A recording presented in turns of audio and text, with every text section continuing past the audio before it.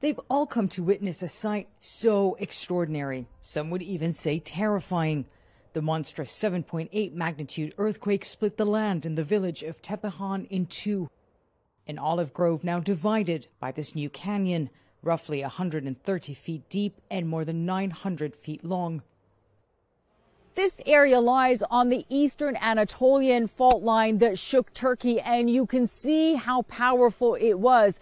Geologists we've spoken to say that this is not unusual. They describe this as rock mass failure, but they say that this is not something they have seen in their lifetime. These men from a nearby village tell us everyone is scared. They all now sleep outside. No one was hurt in this village in the mountains, only a short drive from the devastated city of Antakya. Here, like many other villages in the area, the damage is also limited, but its impact has been overwhelming. I thought it was the apocalypse. The sky ruptured, the ground cracked. You have nowhere to run, Ilhan tells us. I have grandchildren. I hug them, and I think if we're going to die, we should be together.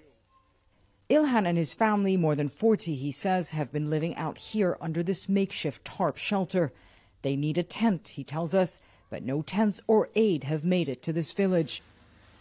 There are too many hard-hit areas in need of urgent aid in one massive earthquake zone, and getting that aid out is a Herculean effort. Incirlik Air Base has become an around-the-clock hub for these aid deliveries. These Turkish, American, and Polish troops work together to get basic and life-saving supplies out.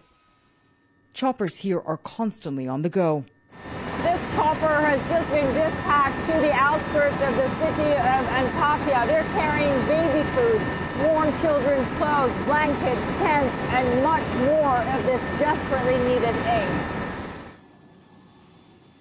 It's a quick landing here. People have to rush to grab what they've been waiting for days. Our house collapsed and we had no tents, this man says.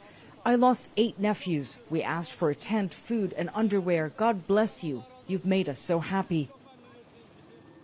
Help can't come soon enough for those who lost everything, left with nothing in an instant. Jumana Karachi, CNN, Hatay Province, Turkey.